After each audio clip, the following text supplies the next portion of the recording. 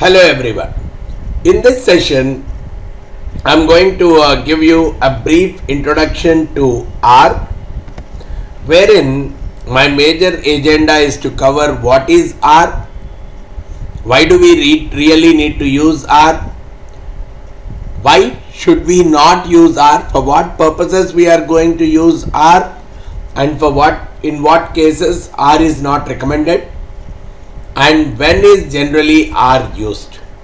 So this is what we are going to talk of. A very simple session, very small session. So just to get an initial overview, what is R? Let's understand it's a programming language. It's a very common misconception among people that it's a statistics program. It's like SPSS, it's like SAS. But no, it is not. It's a proper programming language like a C, C++ and a Java. Right? It is a proper programming language. It's not a statistics tool like SPSS, SAS, Minitab, or for that matter any other. So it's a language, but a lot of usage if I am getting into statistical computing. If I want to do some kind of interesting graphics, charts, probably it's a very powerful tool. But first of all, it's a language. So if I have to really do very in-depth, very advanced statistical analysis, probably it is the number one choice in the current world. And much more than that, it's open source, which means it is primarily free to use. Right?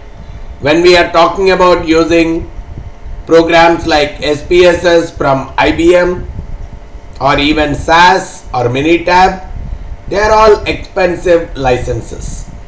The licenses for each of these products are pretty expensive. But on the other hand, when I am looking at R, it's primarily open source. And users like you and me, they can contribute to the development. So whatever is the base R that has been developed by the R community, this base R is extended by people like us in the form of packages. Any one of us can create packages and again upload the same packages for the benefit of others into that same library, into the website. We can upload all these packages, which is the repository is called as CRAN. I'll be talking about it soon. So you visit this particular link, cranrproject.org web packages. Today you could clearly see that there are heavy more than 8,500 odd projects that are packages that are available, which are extending the basic R which is developed by the R community with additional core functions and highly specialized methods. If I want to do the analytics relating to financial data, I have so many packages that are already written by various experts. I want to do a marketing analytics on marketing data, doing customer segmentations, etc. I have different packages which are addressing that need. I want to perform some kind of econometric analysis on the data. There are a good number of packages that are helping us to do this. So a lot of domains are typically integrated into the R functionality, which are extending the base R functionality, which are catering today to multiple domains. That is where R has become a much more powerful tool compared to any other softwares. Right? Then, why R? Today, it is the major platform of choice for statisticians. Earlier, statisticians used to use either SAS or IBM SPSS or similar kind of products. But Nowadays there is a good move of the statisticians from those traditional programming languages to the world of R. And any new innovations happening in the world of statistics, you are able to see that those are getting translated into R programs very quickly, because any user can typically create such kind of a program and he can upload it to the CRAN network. So instead of waiting for that new innovative method coming into a SAS or SPSS when they release their next new version, we could see that much faster when we are looking at the R repository. So that's one more reason learning R is a very good choice. Nowadays, because of its open source nature, almost all the universities, their statistical departments, they are starting to use R for various tests, various modelings and various other statistics related activities. And nowadays even this is spreading to other disciplines. Even econometricians started using R quite heavily. Even in various other disciplines like psychology, etc., also R is replacing many existing tools that are being used. So there are good number of analytical tools that are there in R. So with the growth of business analytics, so as the business analytics is started to grow, even the R as a tool also started to grow widely and more popularly. And it really helps us to write different analysis that I can reuse. So write once and reuse in different sets of data. I can create my own packages, right, or use someone else's packages which are more and more domain specific.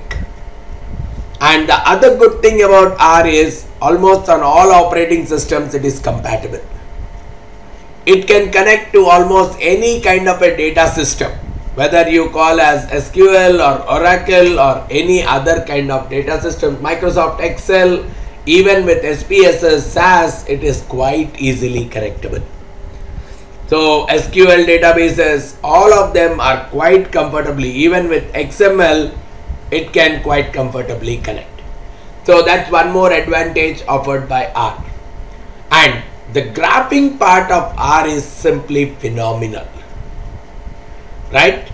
So there are a few packages, probably like ggplot2. It's a package exclusively dedicated to the graphics functionality. We have a package called Lattice, again dedicated to the graphics functionality. So very beautiful and powerful charts can be drawn through R.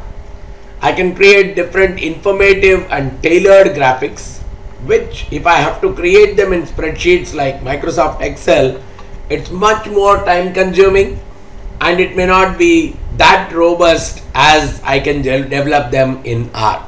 So even from that dashboarding, reporting kind of a perspective, it looks like R is much more a preferred choice compared to spreadsheets. So in short, if I have to put it in a couple of lines, R is really increasing the overall productivity of the analyst. Lot of things which had a big learning curve earlier. Now with the usage of R, the work is happening much faster.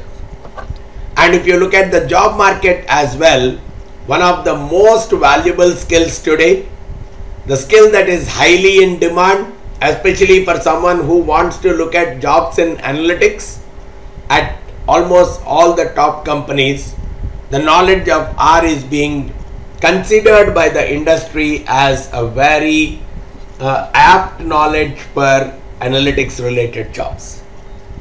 And more than everything else, we know that R is free. It's an open source software, so no issues of licensing and all that kind of a stuff. And the code of R is inspectable. Though I can use the package of someone else, I can even inspect what is the logic they have typically written as a part of that particular package.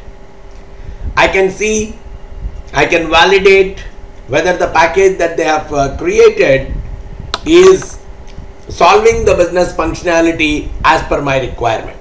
So even that is great. It's not a black box. It allows you to dig deeper, look into the logic and see if that logic is more appropriate to your requirements. So a lot of great uses, right?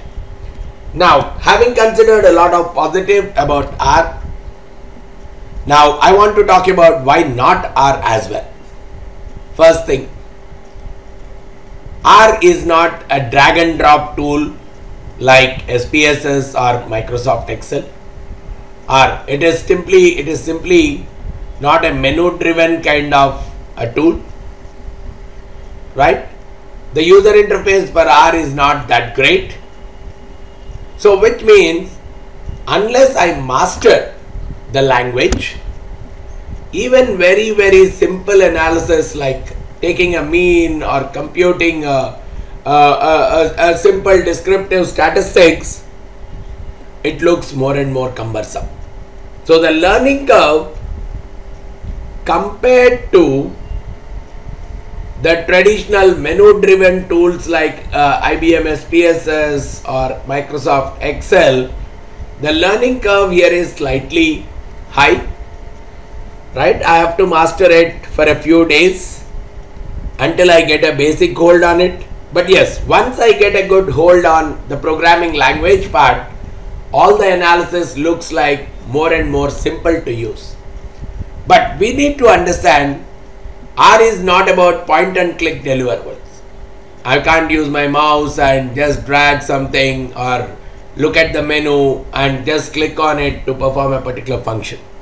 It's more about power, it's more about flexibility, various ways of solving one problem, right? Various techniques built into it.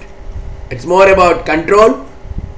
If I have to repeat a particular process on an iterative basis, it's the tool of choice.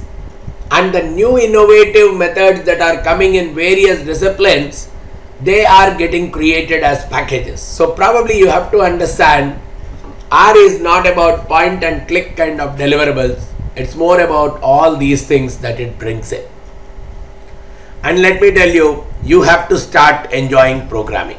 If you want to enjoy R, you have to start enjoying the programming part. It's not good if you don't enjoy programming. If you are new to programming, you want to learn it, probably R could be a good starting point. But if you have already done programming earlier and did not like it and don't want to learn it, then there is no other alternative. You can't get into R. Straightforward. Now, the other place where R is not getting used today is especially with very large multinational companies. So they are skeptical, saying that it is an open source. So the common question comes from these big organizations is, if it is free, how can it be good? We understand that a typical triangle, if I put the cost, if I put the speed and the effort, right?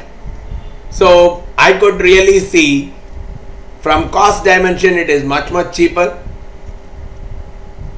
It's good. It serves all kinds of functionality. But the effort that it requires to typically master it is slightly more higher. So we have to see a trade-off. Some of them could be much faster, much easier to learn, but they are very expensive. So it's a kind of a trade-off that we really need to get in, especially what kind of technique I can use, what are my priorities out of these three. And it's at any point in time I can do a particular tool or a package can do well on 2 dimensions, but I may have to sacrifice the third. And one more place where I don't look at using R is it's slightly unpredictable. I know there are 8,500 packages today that are there, but how many of them are reliable? They are all developed by people like you and me. They need not be fully tested. There is no one from the R community who is testing all these packages separately. So it's a kind of a trust that we are taking. With that trust, we are using those packages. And if the results are pretty much unpredictable, that is where it could be a negative. And more than that, especially if R changes, the R community keeps on changing its version, right? Probably at least 2 to 3 versions a year. Now, all the packages need to be compiled for the new version. They have to be checked for the compatibility with the new version. So, all these things, if all packages keep doing at constant intervals of time, and if they are trustable, no issues. But the packages, if they are not reliable, that is where our business results could be affected. So that's where again a caveat emptor kind of phrase may have to be used. It's up to the user to determine what kind of methods you want to use, whether a particular method that you are choosing is really suiting to your requirements or not. So this is where overall also, if I say, there are so many positives compared to the negatives. But yes, before we take up an interesting study on any of the practices, it's better to have a comparative approach of both the positives as well as the negatives. Then just to talk about what are the best occasions, when should I use R? Especially when I have to look at more and more newer techniques of solving a problem, and those techniques which have come into the market very recently, not been incorporated into various traditional tools like SAS and SPSS, I'm sure you will find a solution for them in R, because the moment things are getting innovated, we see that their applications are being found in R. So this is one place where a large number of users are getting started to understand R and use R.